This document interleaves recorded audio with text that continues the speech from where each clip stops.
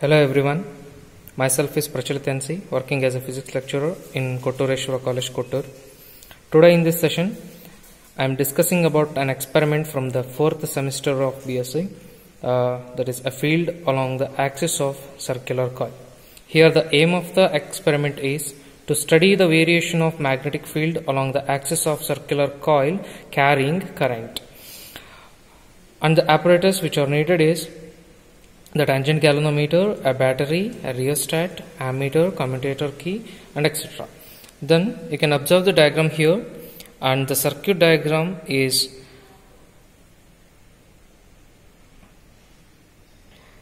given here, and the connections are made as per the circuit diagram shown. So here these are the apparatus, where this is the tangent galvanometer, and here it is the commutator key, a battery, and a rheostat. Then initially the connections are made like this. From the tangent galvanometer, a number of turns has to be connected to the commutator key, and then out of the two keys of the commutator, one key is connected to the battery, and then a battery another end is connected to the rheostat, and rheostat another end is connected to a commutator key again. And you can see the connections here. We are considering a 50 number of turns from this circular coil, and those two number of turns from the tangent galvanometer is connected to the commutator key, and one commutator key, the one end of the commutator key is connected to a battery one end, and another end of the battery is connected to a rheostat lower end, and from the rheostat upper end to the commutator key again. So here, in order to calculate the variation of magnetic field of a circular coil carrying current, here to calculate that variation of magnetic field in the current carrying loop, we have the formula, that is B is equal to BH tan theta. That is what we are calculating by the experimental, and by the theoretical data we are calculating the same magnetic field which is carrying in the current carrying loop by the formula B dash. That is this is what the formula we are using in order to calculate theoretically. And here some observations we have to measure before the actual experiment. That is, a horizontal component of the earth magnetic field is given, then the number of turns used in the coil, that is n is equal to what we have considered is, that is a 50 here, that is taken, and then a radius of the circular coil, that means the radius of this circular coil. The radius of the circular coil is measured by using a thread, and the electric current through the coil is kept constant, about 200 milliamps, and the permittivity of a free space is also constant. And then before going to the experimental procedure, for initially we have to calibrate the instrument apparatus in such a way that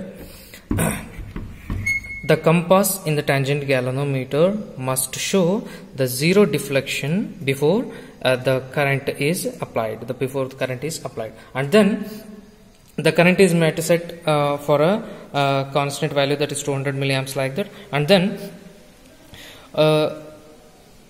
by moving the compass, and you can observe the scale here. You can observe the scale here, that is 5 centimeter, 10 centimeter, 15 centimeter, 20 centimeter, like that. And by moving this scale from 0 to 2 centimeter, each 2 centimeter along both the sides, that is 2 centimeter towards right and 2 centimeter towards left. So like that, by moving for each 2 centimeter difference, by moving for each 2 centimeter on both the sides, you have to observe the deflection theta 1, theta 2, theta 3, and theta 4.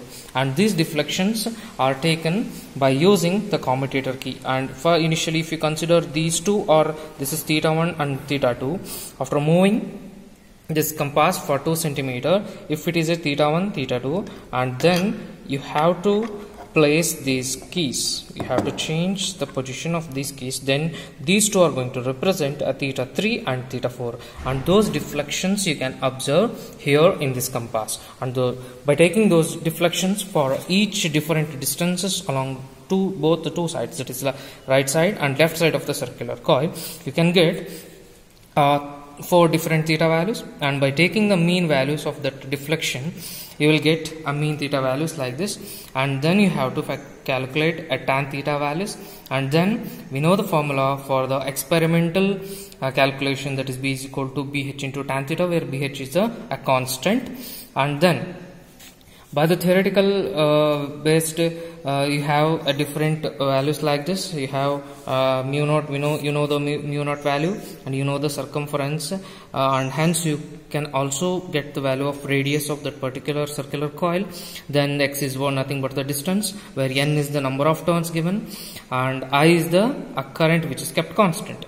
And by using all those data, by substituting all those data in this particular formula, you are going to get a different B dash values. That is, then after calculating all those values for this particular set of deflections, then if you compare these two values, that is, if you compare the value of B and B dash for each and every different deflection, for each and every different distances, there you can easily verify that, you can easily conclude that if the values of B and B dash are comparatively same, if those two are nearly equal, then you can say that the verification of magnetic field along the axis of circular coil carrying current is studied and compared with the theoretical calculated values.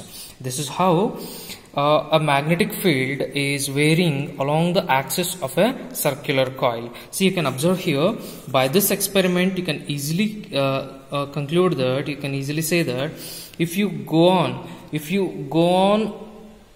increase the distance from the coil along its axis, if you go on increase the distance along the axis, then you are going to get a decrease in magnetic field. That means if a current carrying loop having its own magnetic field, if you go on away from that particular circular coil along its axis, then there will be decrease in magnetic field along its axis. This is what the experiment regarding a field along the axis of a circular coil. Thank you.